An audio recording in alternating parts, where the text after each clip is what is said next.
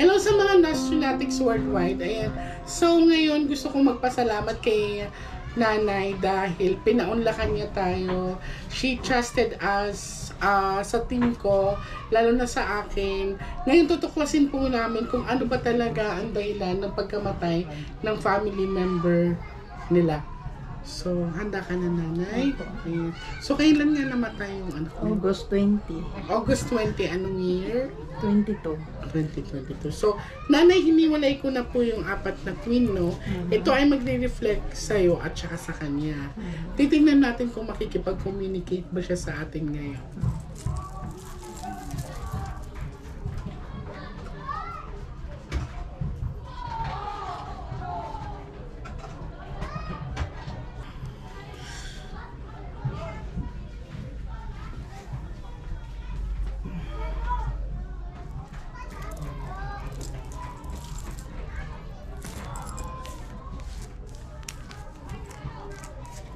Now, Nanay, I want you to focus.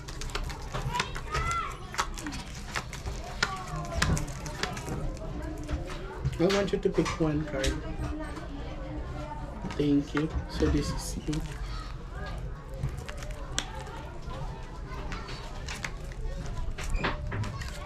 Pang ilang anak niyo po siya, Nanay? Pang-hati.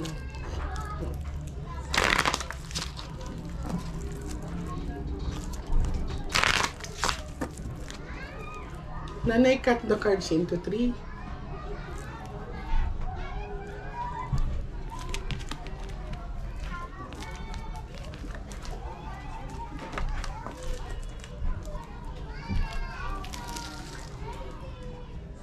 Nanay, kumuha ka ngayon ng 7 cards. So, total lagay niyo po dito.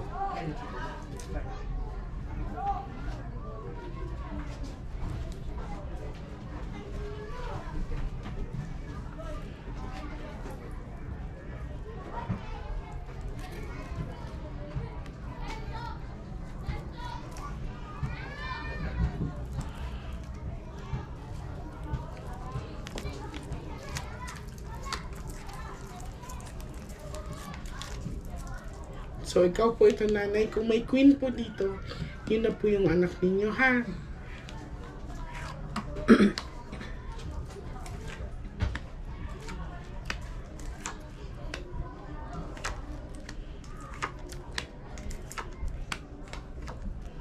Okay.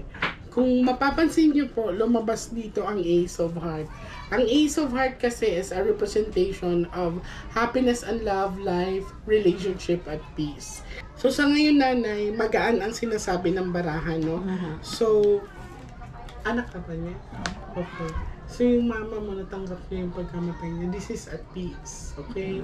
Pero titignan po natin, Nanay, kung ang nangyari ba sa kanya is natural sickness ba talaga or may gumawa sa kanya.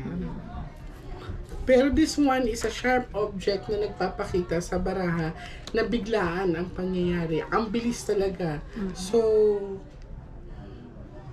nagugulat ako dito kasi may king. May representation of 2 kings. Titingnan natin. Kasi ito ay biglaan. She's in pain actually.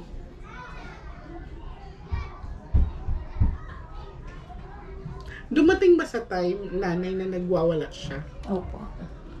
Nakikilala niya kayo o hindi? Minsan parang hindi siya nakakilala, pero sa akin, nakakilala naman siya.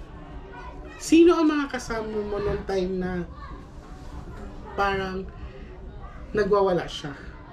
Kami-kami lang po dito sa bahay. Yung anak ko, yung apo ko, ganun. So, nandito ka rin noong time Andiyan na siya. Mulat sa ko, nandyan siya. alam ba ng nanay mo yung pangalan mo, natatawag ka niya? Okay.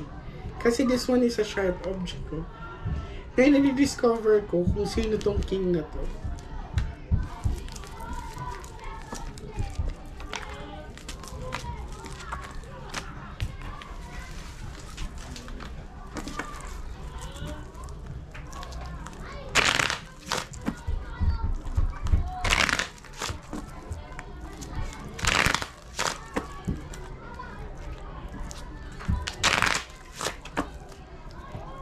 Cut the cards into 3.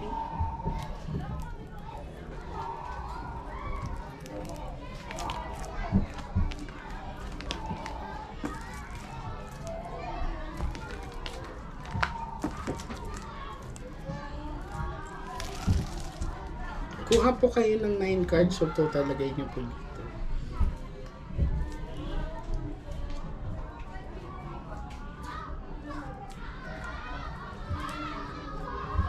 Sige, huwag ka magmadali na, take your time. 7 po.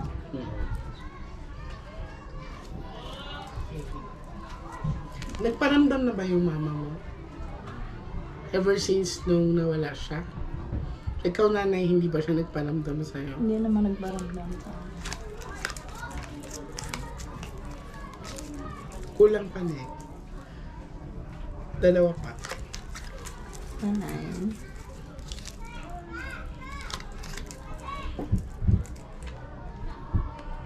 Ikaw yung nanay. Ayun na siya.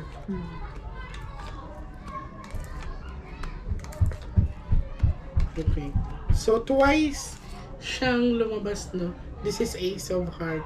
Ngayon, lumabas si mother dito. Lumabas yung anak mo. Ikaw po ito, nanay. This is 4 Bucks of Dark, which is a representation na she was being trapped. Okay? Titingnan natin. Kung iisipin mo rin dito, may 4 Bucks of Heart. Learning. Ang representation kasi nito, nanay, kung i-pair up mo siya sa 4 Bucks of Dark and 4 Bucks of Heart, ibig sabihin na pagsilosan yung mama mo. Sa pagkakaalam mo ba, may in-entertain ba siyang iba? Or let us say, may nanligaw sa kanya? Sa'yo, nanay, bilang isang nanay, wala ka bang napansin na parang napagsilosan yung anak mo? Kasi according sa cards, napagsilosan daw siya eh. Hindi ko man po na kasi ang napag-anuhan ko lang na may yung kasamahan niya sa trabaho. Pareha silang nagkasakit noon ng COVID. Nung last year? Opo. Nag-ano yung isa na bakit si Sylvia daw yung anak ko na entertain sa office. Okay. Kasi nasa facilities siya nakalagay kasi nga maliit yung space namin dito. Dinala siya sa facilities. Tapos ngayon, sabi bakit siya in-entertain. Parang ang inano sa kanya is may special treatment. Special treatment daw yung anak ko. So, dito kasi sa pinakita sa akin sa cards, this is 4 Bucks of Dark and 4 Bucks of Heart. So, isa sa mga representation ng baraha is that maaaring kinainggitan or pinagsilosan si ate, no?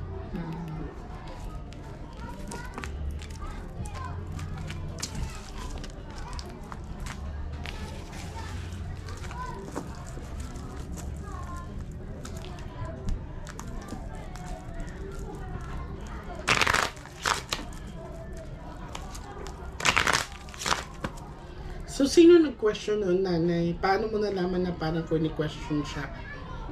Nagsabi siya sa akin na bakit ganon si... Bakit daw ganon yung kikitungo sa kanya kasi hindi naman daw ganyan. So, parang iniwasan siya? Tapos kung ano-anong pinaparinig ng salita, parang bully, nagbubully sa kanya. Inaano na siya. Parang after nung pangyayari na yun, palagi nang iba na magpaparinig. yung paparinig sa kanya. Iba na ang ano nila. So, cut the cards into them. Pwede gano'n.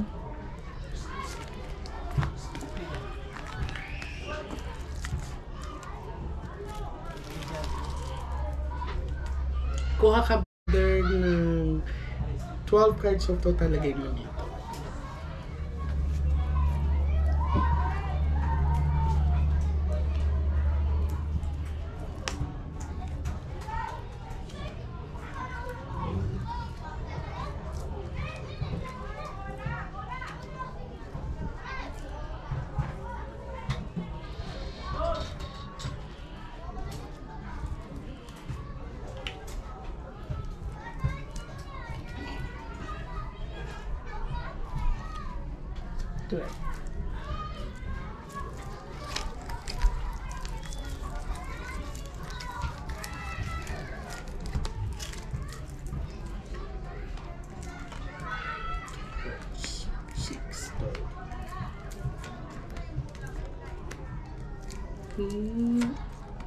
Okay.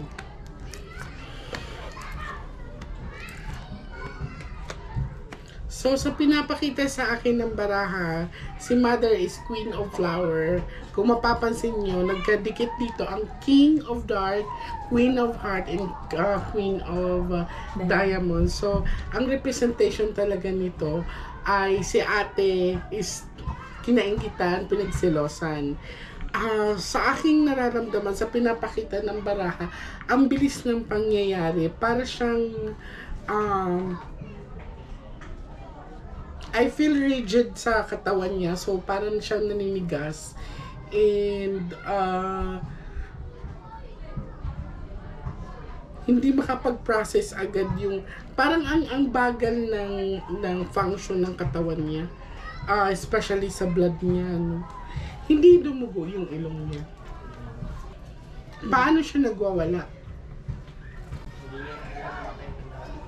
So, yung nga, hindi kayo nakakikilala. Wala siyang binabanggit na pangalan. Wala naman. May mga sinasabi lang po siyang salita na hindi po namin maintindihan. It sounds Latin ba siya or Po namin. wala kayong video? Parang Latin. Kasi sa pinakita sa akin sa baraha, wala daw dito sa bahay niyo. So, there's no entity in the house. Pero dito sa this is 4 box of flower kasi 4 sides na dark na naman siya. So, maaring napaglaruan talaga ang mama mo, family member, anak mo, nanay. Kasi dito may emotion na involved. At saka ang kinakatakot ay, ang inaalala ko kasi is hindi ibang tao, hindi itong personal na, like for example is nakilala lang niya sa daan, tapos parang nainis sa kanya. It's not like that. So, siguro matagal na tong may inis sa kanya. Yan. Sa nangyayari kasi, yun nga, kaya ako nagtanong sa'yo kanina kung nakikilala ka pa ba ng anak mo. Kasi meron siyang slight possession na nangyayari sa kanya. Ito ang tinatawag na it's controlling sa emotion niya. So, pinapakiramdaman ko mabuti ang bahay ninyo. Wala daw dito sa bahay. So, ibig sabihin, the dark energy is not coming from here. Pero meron siyang tinatawag na slight possession. Ilang beses siya nagwala? Maraming beses. Tinatalian niyo siya? Oo. Kahit hindi nadala po namin sa hospital, tinatalian. Kasi kung nadala niyo siya sa hospital, ang automatic ng findings noon is parang sasabihin sa inyo rabies, pang ganyan. Pero sa akin, it's not. No? So, talagang parang naninigas yung katawan niya, and then, meron talaga siyang energy na malakas. Pero hindi daw nanggagaling sa bahay ninyo. The purpose kung bakit ako pumunta dito sa bahay ninyo, para alamin kung andito pa siya or andito nanggagaling yung negative energy. Pero according sa cards is hindi. Yan. Ilang araw siya sa hospital or ilang araw niyo siyang dinala doon? Kasi parang ang bilis ng pangyayari. Balik-balik lang din po kami sa hospital kasi ayaw po siya pag-iskian sa hospital. Ayaw siya Kasi hindi po nila kayang ma-identify kung anong sakit hindi meron po nila siya. kayang mag-alaga po ng ganung pasyente, ganung kawal. Bakit daw? Nagwawala po kasi. Yun nga. So, Pwede siyang iwanan sa ospital, kaso doon lang siya sa wheelchair. Mag-isa, walang maiwang bantay.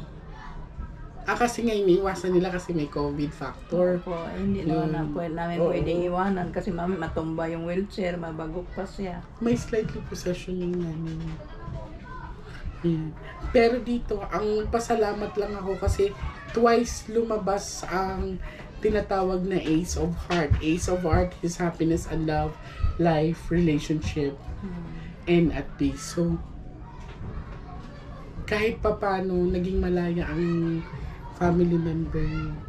Pero dito sa cards, malinaw na hindi siya natural sickness. May slight possession ang nangyari sa family member ninyo. Tinanong ba ng mga doktor kung nagkasugat ba siya sa paa or something? Kasi for sure, ang findings nila dito is rabies. Pero for me, it's not. Sino nakausap ng doktor? Sila lang po ang kasama. At saka yung Sinong itong... nakausap ng doktor? Si? Nandyan na? Pero in-explain sa inyo. Yes po. Kuya, anong in-explain sa'yo ng doktor bakit nagwawala si ate? Sabi Kasi sa dito- yung creatinine doon, Sa creatinine niya, mababa ang creatinine niya. mataas. Mataas yung creatinine niya. Tapos, ano pang sinabi sa'yo? Hindi naman kasi ako yung tanong nandun, si Rhea yung kausap ng doktor. Ah. Pero yun talaga yung naging unang, ang una pang sinabi kasi is psychological, Parang ano siya. nababaliw sa unang ospital, yung unang sinabi. Tapos yun, nung na-examine naman nga, pina-MRI, wala naman. Yung sa creatinine nga nakita talaga na masyadong mataas yung creatinine, nagkakos ng pagwawala.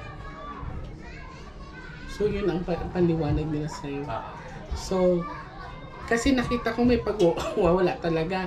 Kaya tinatanong ko din kung nakikilala pa sila kasi may ano siya parang alam mo yung floating of the memory na yung mga tao sa paligid niya ay hindi niya kilala. may moments na parang pumipitik, biglang makikilala niya ako, makikilala niya. Si Charles, yung anak niya mismo, minsan hindi niya nakikilala. Pero minsan biglang may moment, tatawagin niya, kuya. Parang, Kasi malabo pag ano to pag maintindihan ko pag 80 plus or let us say 90 kasi pwedeng tatama ang Alzheimer's.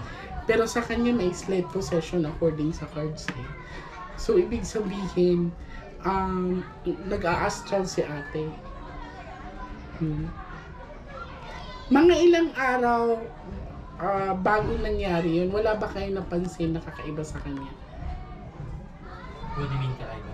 Yung parang natutulala ba siya? May kinakausap ba siya mag-isa? Ang alam ko bago kasi yun, yung nahirapan na siya magbasa. Tapos may yung mga letters di niya na naiintindihan. Talaga? Tapos may mga times na kapag may sasabihin siya parang hindi niya na alam kung ano sasabihin. Yung sabi, yung nasa hospital kami minsan, sabi niya, ano to parang ano na ako yung ano na ako, yung alam mo yun, yung bobo na ako. Mga ganun siya. Yun yung sinasabi niya sa hospital. Kasi hindi na siya makakabasa. Nung sinitiskan ba siya in MRI? MRI. Walang nakitang diferensya sa Hindi ulo. kasi na ano yung ano niya kasi nga nagwawala siya. Ay, So hindi rin talaga makakompleto yung yung MRI. sa mga test niya. No? Hindi magawa ng tama.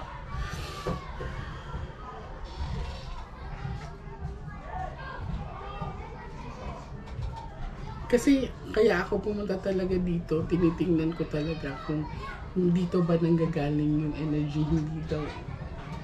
Pero kanina nagulat ako kasi may 4 box of dart. Para siyang kinulong sa something. Yan. Tapos babae ang sinasabi dito.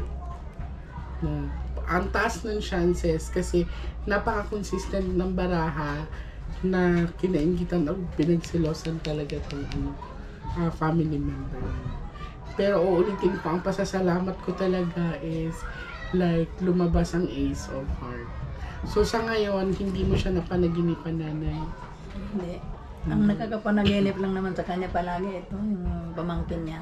Anong usual na panaginip? Yung sinasabi na, bakit kasi hindi pa ikaw ang nakaburol? Ha? Sa pamangkin mo? Pero nung sabi ni Rhea, nung nag-stay daw siya dun sa kwarto, Dito siya nagwawala sa kwarto niya.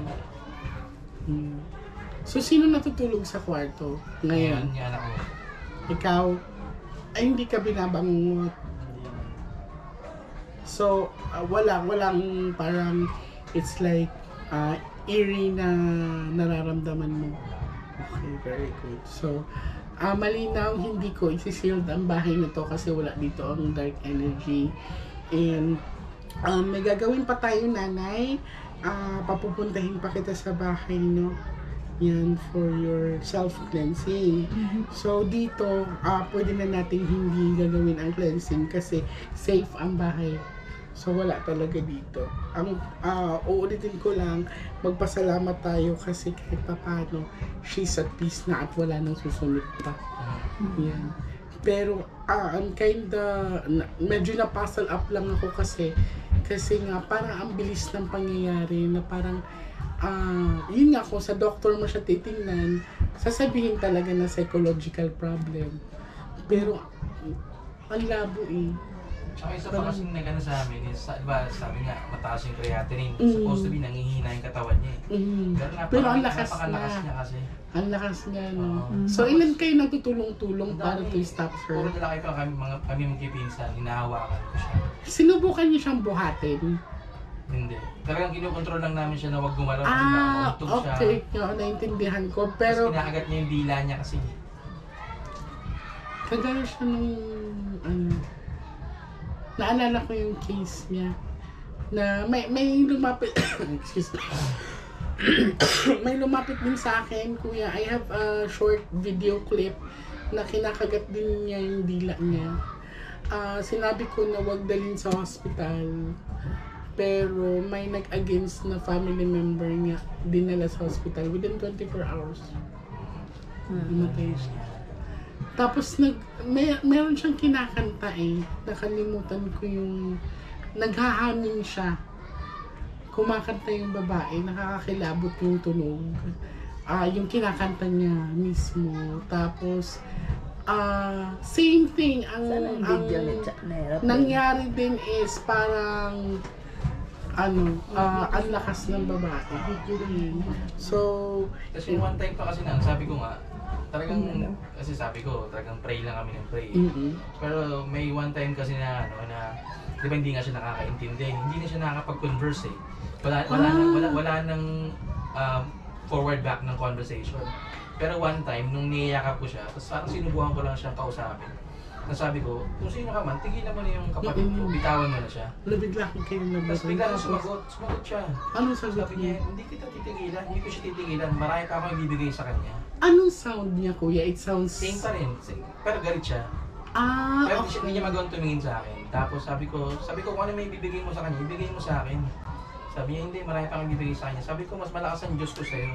Sabi niya, hindi, mas malakas ang Diyos ko sa'yo. Hindi niyo na-record yun, yung conversation yung na-record ko dito. Patingin nga. Hindi yata sa cellphone ko yun. Dali, check ko kung sa akin. Sige. Kung pwede ako makakuha ng copy.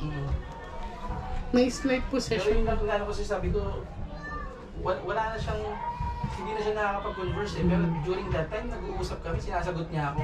Na isang ibang tao siya, parang gano'n yung sa akin. Kaya sabi ko talaga, nung time na yun, sabi ko, gusto tagay pa-check na baka nga may something. Kasi, hindi eh. Tsaka yung kapatid ko, may mga times pa na nagbabanggit siya ng mga bastos na salita. Totoo ba? Na hindi niya never na babanggit siya. So parang hindi na nga siya Hindi na talaga siya. talaga. Hindi siya. May slight possession siya eh. So ang bilis ng pangyayari, even yung blood flow niya, dapat tinignan niyo yung dito niya kung itim kasi loss of oxygen yun. So malinaw ang sa baraha na pinakita, it's not natural sickness, may slight possession siya. Yan, so mother, hindi ko na to isisild ang bahay nito. Gusto ko magpasalamat sa inyo. And sa ngayon, I assuredly say to you na si ate ay at peace na po siya, tahimik na po siya. So wala po kayong dapat ipangamba. So, if in any case, darling, pag panaginipan mo yung mama mo, magsabi ka kaagad sa akin, ha? Yeah. So, maraming salamat po ulit, mother. Maraming salamat din. So, sa mga Nostronatics worldwide, sa mga makakapanood ng video na to, may mga pangyayari sa mundo na mahirap ipaliwanag. Minsan, nagkakaroon ng conflict ang science at saka supernatural thing. Ang isa sa mga tumatak sa akin ay yung tinulungan ko na sumulat sa balat niya ang akin ka. And then, based on my experience in life sa mga tinutulungan ko, nanghinayang lang ako kasi it's too late for me to discover kung ano nangyari kay ate kasi ang taas ng chances kung nag-meet kami ni ate or ng family niya ay maaaring nawala pa yung slight possession ni ate. Pero sa advice ko po sa lahat, may mga bagay na hindi kaya ipaliwanag ng siyensya. Ang tanging sandata lang natin araw-araw ay ang dasal. Maraming salamat.